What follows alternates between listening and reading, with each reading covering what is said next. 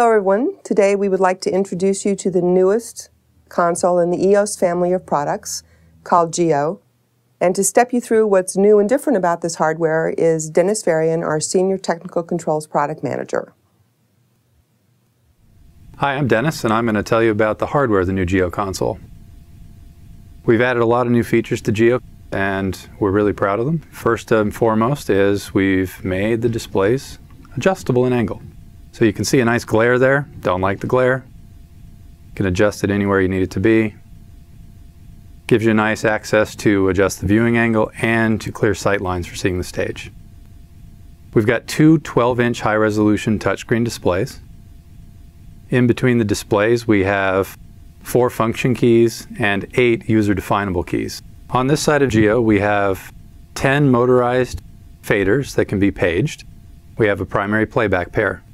This section is similar to Eos. We have a wheel here that can be used to page the motorized faders or as a rate controller. In the center we have keys like Eos for fader controls. On the right side of the console, the keypad is very similar to Eos, but we added one big improvement. We made it a backlit keyboard so you can see the keys in the dark. The basic keypad layout is very similar to Eos. The keys on the bottom section are identical in spacing and size and shape.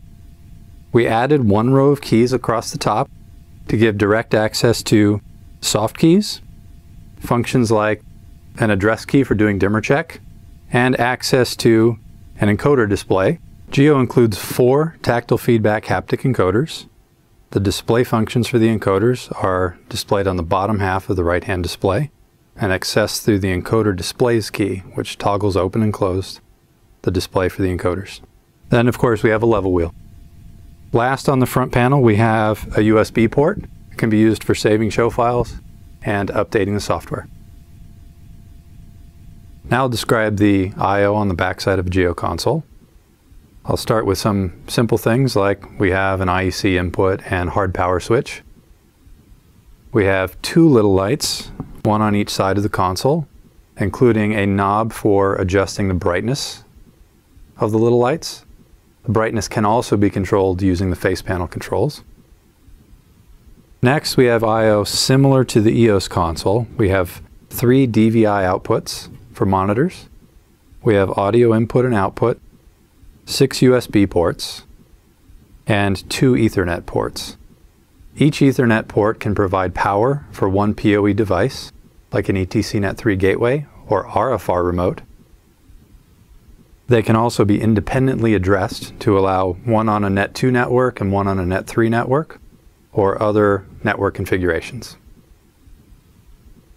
The new I/O that's unique to Geo is we've added accessory or convenience outlets for 2 DMX output ports, MIDI in and out, remote contact inputs, and a phone remote. These I/Os are similar to and function like the Ion and Element consoles.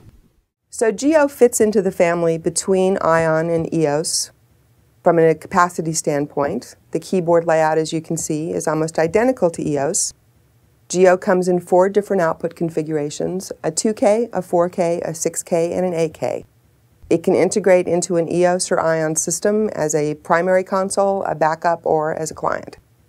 We will have Geo at all of the fall trade shows this year, and if you'd like to get a demo, drop by to see us, or you can contact your regional office or dealer. Thank you.